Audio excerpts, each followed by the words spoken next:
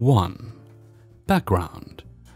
I used to work retail in a DVD-CD store that rhymes with Manatee, Australia.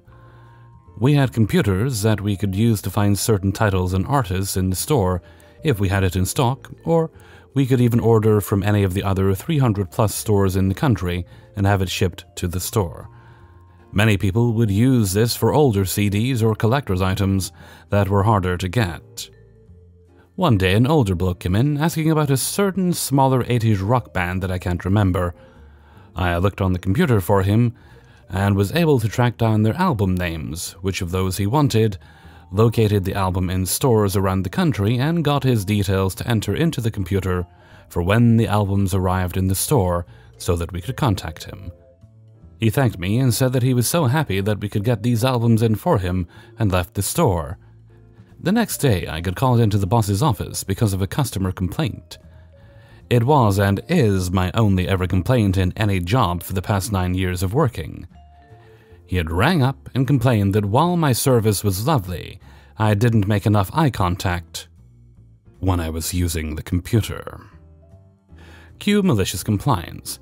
3 days later he came in because he had another band he wanted to order. Luckily I was working.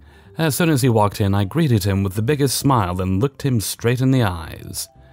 When he asked if we had any of his band in stock, I typed it into the computer while maintaining direct eye contact. It took me 4 tries to find the right keyboard letters, as I wasn't that great at touch typing. He was starting to get annoyed, but he didn't voice it. Then I had to search what store location these albums were at. That took another couple of attempts to type. I turned the computer monitor around to the point it looked like it was going to snap off. I had to move displays from the counter, which took more time, but I was finally able to set it up at such an angle that I could read it off at a quick glance, but also still maintain eye contact. At this point, he started to squirm and look away, but I was only beginning. Next was his details, and taking his deposit, normally $10. It took me a solid 6 attempts to enter his details into the system, as you had to select each box and type in, and that was hard considering I wasn't looking. At this point, he'd gone rather quiet and was looking at his shoes. When he handed me his money, I still maintained direct eye contact, and even dropped it accidentally out of my hand, which then led me to awkwardly slap around on the counter until my hand found it. Wouldn't want to break that eye contact looking for a few coins. After all the typing attempts, it took me an extra 10 minutes to serve him, all because I couldn't look at what I was doing. To this day, I've seen him a couple of times, but he won't come to my register, and he doesn't make eye contact or hides in the aisles until I'm busy with another customer. A shame, really. He had such lovely brown eyes. 2. For context, I have a few piercings, dyed hair, rainbow glasses, and a sticker-clad cane. People are going to stare anyway, may as well give them something to stare at. I'm also pretty casual. I afford expected respect to people, but especially since I work in fast food and only have a few co-workers, I and my other co-workers and managers don't see a reason to be excessively professional. I was hired with all these visible and have never been told to remove them. Both GM and regional manager know. A new manager got hired. She met me about a week ago. Within 3 days of meeting me, she started commenting a lot on my behavior and appearance, to the point of demanding I fix my appearance immediately when I told her I didn't see how my appearance affected my ability to do my job. Now, I have no problem removing the piercings or dyeing my hair a more natural color, but my glasses are pretty necessary for my current situation. I can sort of see about 4 or 5 feet away with them. Without them, I'm basically useless, and nothing can fix it at this point, so I've stopped bothering with an ophthalmologist. And I speak to my co-workers how they speak to me. We're all pretty casual and friendly. Also, the only thing she noted that was maybe against policy is the piercings, but we're technically allowed 2 stud piercings, and that's what I have. Either way, whatever, I was fine taking them out. But in a stroke of genius, I went, all right. I took out my piercings and tucked my hair into my hat. She decided to insist my glasses were just aesthetic, because of course real people who need glasses only wear plain black or metal frames. so I took them off, got sent back to work. At this point, everything is grey, so one of my co-workers led me back to my spot on the line. She then got on me about my performance dropping and accused me of doing it to spite her. I told her I couldn't see, and she started nagging me about how I needed to treat her with respect. She's not my friend. And once again commented on how casually I talk to people. So I drew inspiration from one of my favorite video game characters and started speaking like Fischl. Not well, but enough that it was obvious what I was doing. Alas, without my spectacles, 'tis but a blur. I also ignored her or pretended not to understand if she used any informal terms towards me. These shenanigans continued until another manager came in, saw me without my glasses, and got on the new manager, and told me to put everything back to normal. Apparently, I looked like a legal issue waiting to happen, without my glasses and piercings. I overheard things like, "I just don't feel appreciated for the work I do here," and "Acer was being intentionally obstinate." I also overheard the older manager tell her that I am, in fact, legally blind, and had every right to pursue legal action for an ADA violation. I don't know the laws well enough to know if it was, nor would I have had the money to sue, but the idea someone would assume I could made me feel a bit satisfied. I ended up getting my ability to wear my piercings returned too, endorsed by the GM and everything. Not the thing I cared for, but a nice pro. I'm pretty sure I've angered the new manager though. Oh well. I don't talk to her, she doesn't talk to me, and that's fine. She's been the subject of criticism by my coworkers though, and I'm pretty sure if your entire store has 7 active employees, you're not going to last long there when none of them like you. 3. My ex-employer announced some news regarding our jobs. It was obviously false, but instead of calling the bullshit, I treated it exactly as I would have if it was true, and it bounced back in their face. It was a while ago when I was working in a community-based organization. We provided end-of-the-line shelter for people and did rights advocacy in a medium town, 100,000. The salary was low, but okay. But most employees were there because they believed in what we did. The main problem was the manager. She didn't act according to the set of values the organization was based on. She was grossly overpaid compared to employees, took everything personal, made sure we were cut off from the administrators, and created an atmosphere where people feared retribution. We were unionized, but after a few months I realized no one was ever filing complaints, even for trivial matters, because they feared she was going to lash back at them. Turns out she had done it to a few people in the past. Once I figured I wasn't going to stay there much longer, I decided to sign all the complaints I could. According to union, I could sign anything I witnessed, even if I wasn't the target, and figured I would see them to the end and leave. That way administrators couldn't claim not knowing, and there was a chance for my colleagues to have a better work environment. So of course, the next few months were a living hell. She picked on me regularly. Still, most people sided with me, at least privately, most of them fearing she would do the same treatment to them if they declared it publicly. One morning she calls a staff meeting and explains that a large amount of complaints have been filed in the last months. She looks at me, and the cost to settle them or pay the lawyers to fight them might bankrupt the organization, and everyone is thus at risk losing their jobs soon. Panic ensues. My colleagues are crying. They're calling their significant others. A lot of people are begging me to take them back, stating that she got the lesson. Some of them are genuinely pissed at me. In my opinion, it was obviously bullshit made to turn them against me. I mean, the sole emergency housing of a 100,000 city, annually filled at 115% capacity, would be closing for a dozen complaints, where I'm not even asking for money in any form, over legal fees which were usually budgeted in advance. Come on, it's basic fear-brewing schemes. Normally, I would have questioned it during the meeting or tried to reason with them afterwards. But at that time, I decided to comply with the narrative and treat it as true. I left for my break and did what I would have done if it were really closing, appealing to the public outrage to help us fulfilling our mission. I called the news, told them verbatim the morning announcement, the service hole it would create in the community, the job impact it would have in the city, etc. The local news picked it up. They called the manager and administrators about running the story, questioning how come there were enough complaints to threaten a 35-year-old pillar of the community services, asking what the complaints were about, etc. Before 4 p.m. that day, we had another meeting to explain that we must have misunderstood the first meeting, as the organization was in no way, shape, or form in danger of closing. Sure, we must have misunderstood. Moral of the story: let those who brewed the piss drink it. 4. I lived in this town surrounded by magnificent vistas. There was a small development on the outskirts for upscale homes and mansions. Below the development were a few older homes. Many celebrities and business owners had vacation properties in this area. Multi-million-dollar houses they used maybe 1 month out of the year. Real estate had always been at a premium. There was one older home amongst all these giant view lots.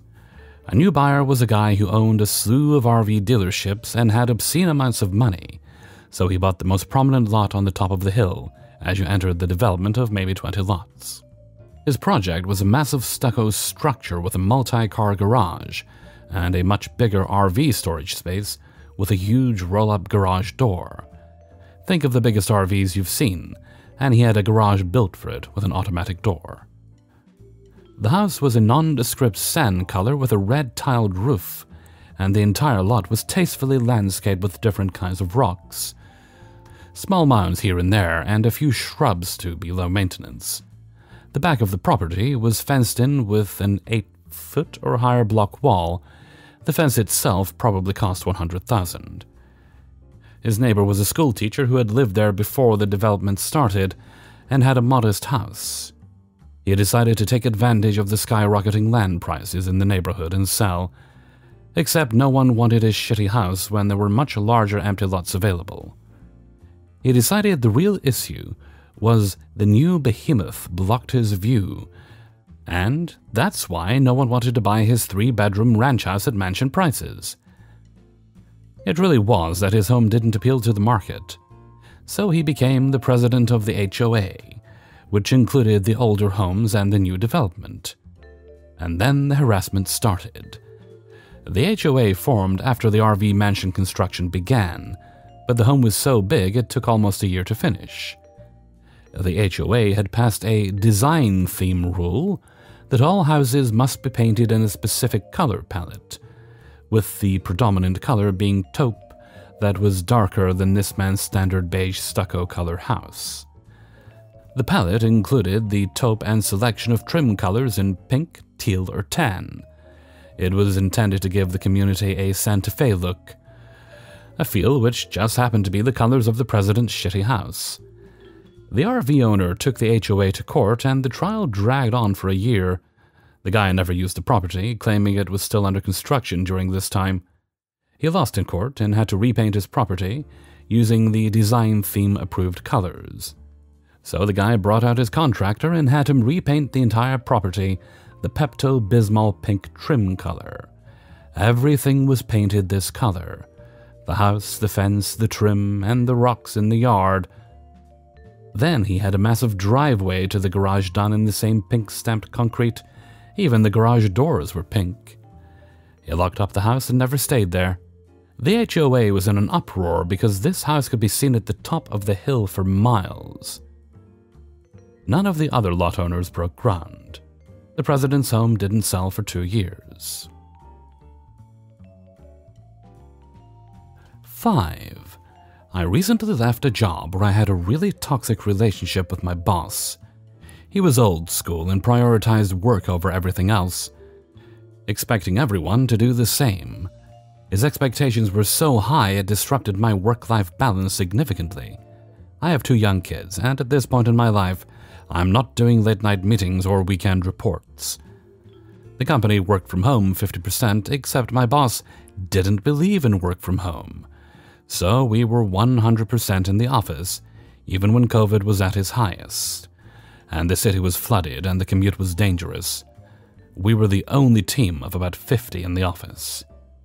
I told him that I was overwhelmed, that I had too much work to meet all deadlines, and he told me that I have to prioritize everything, because everything is urgent. When I asked what is most urgent, what should I do first, he told me everything. You get the idea of his approach. The company worked with flex time. As long as your hours equal 37.5 each week, 7.5 hours per day average, it's all good to work anytime between 7 a.m. and 7 p.m. I could work a 10-hour day, then a 5-hour day, as long as it balanced out. My boss, however, demanded those hours be worked between 9 a.m. and 5 p.m. And if on any day I was to work 15 minutes over that 7.25 hours, then he wanted to be told what I was using the time for and to have his approval first. I used to start work at 7 a.m., hit the gym in the morning around 9:30 a.m. for 45 minutes. When I joined his team, he didn't like this. He set up a meeting with me every morning at 9:30 a.m., which he mostly didn't show up to. He certainly put an end to my morning sessions. I told him I found it detrimental to my mental health. He told me I needed to find another time. The reason I went in at this time is that I have 2 young kids and my wife works shifts. My boss, meanwhile, has fantastic work-life balance. Would often start at 9:30 or 10 a.m. and finish early, or randomly decide to work from home. He then asked that I send him multiple emails throughout the day every day, telling him what I'm working on and seeking his approval for stuff that has never required approval previously. I obliged. I sent him 5 emails a day, every day, waffling on about what I was doing. I'd also ask questions in those emails, forcing him to read and respond to them all. After a while, I start to make the questions more subtle, not dot-pointing them, but sneaking them into the body of the text. I'd ask the same question multiple times, knowing by this point he's bored of reading my emails, and then when he didn't give me the answer, I'd let the repercussions happen. The repercussions that didn't exist until he demanded I seek approval. These repercussions were usually raised by my boss's boss. I knew they were happening, but I let it happen. I then responded to the group emails where my boss would blame me and include the emails I sent him seeking approval as he'd requested. This became a fairly frequent occurrence, since I was sending 25 or more emails a day, which seriously was a huge chore on top of my high pressure, about 200 million of contracts annually, role. I had a really good reputation in the office for my work. Everyone seemed to respect me but him. His manner with people wasn't always appreciated. He would set arbitrary deadlines, and then half of them for seemingly no reason. When I refused to enact those, I often had to hand those deadlines on, citing anti-bullying policy. He'd tell me to just get it done. I understand I wasn't the most obedient employee, but he made me this way with his micromanagement. Eventually, I found a new role elsewhere. I demanded an exit interview where I explained how I don't believe he managed his team in accordance with the company's intentions, how I had expressed a concern for my mental health, and he offered no compromise, how he purposely booked meetings to disrupt my day, and how he demanded I email him over and over and asked for approval for 15 minutes of flexibility on start and finish times. The lady from HR had recently encountered my boss, and it wasn't pleasant. He was abusive to her, and she already had her crosshairs on him. I recently met up with a colleague from that team. A week after I left, my now ex-boss was demoted. No longer manages anybody, and has a much stricter schedule himself, now that he reports to someone. My old team are now much happier and much more productive. I'm thinking about applying for the now vacant role as his boss. Hey everybody, Hellfreezer here, and thank you very much for listening to Revenge is Ice Cream, episode 159. And thank you very much to everybody who allowed me to use their stories in this video. Please poke the like button before you go. It does encourage YouTube to share the video around. Okay. Let's see. Well, an exciting thing I woke up to today, before we get to the question of the day. I've had a trouble with the plumbing in my house for a while. It's the pipes outside the drains, which causes shenanigans with the toilet sometimes. For a while, I was having to call them every few weeks, but it settled down for a bit, and it was like maybe once a year I'd have to call them. And it happened again today, sure enough, just after I'd woke up, so I really wasn't in the mood to deal with it. And now I'm currently after having a plumber come out, an emergency plumber, who couldn't solve the issue. I'm now waiting on someone coming with a machine to stick it down the drains outside to fix it. Basically, those pipes are damaged. They need to do something to fix them properly. Who knows if they ever will. It'd be a lot of disruption, but it would ultimately fix the problem long term. Anyway, that's enough grumbling for me, and we'll move right along to Hellfreezer's question of the day. And today's question is there any type of business that's no longer around that you miss? Like, for example, would you go to a rental shop, like a video DVD rental shop, if they still existed, to get your movies? Personally, I am so glad we don't have to do that anymore. I think they were great for the time. It served a purpose, but we have a better system now. You don't have to ever worry about late fees. You don't have to worry about them when you rent a movie online. You don't have to worry about them not having enough of the thing. The only concern you really have there is make sure your internet's connected. But a lot of them let you download it for offline viewing as well. So there's also that. Plus, it's actually a lot cheaper just to buy things these days than it was. I mean, if it's an older film, you can generally find it a physical copy to own that they'll mail to you for as much as it would cost to rent it in many cases. But let me know what you think. It doesn't just have to be obviously like video rental places. It could be any other kind of business you think of that is no longer around. Let me know what you think in a comment below. Okay, and with that, I'm going to head off for now. So until next time, thank you very much for listening, and take very good care of yourselves.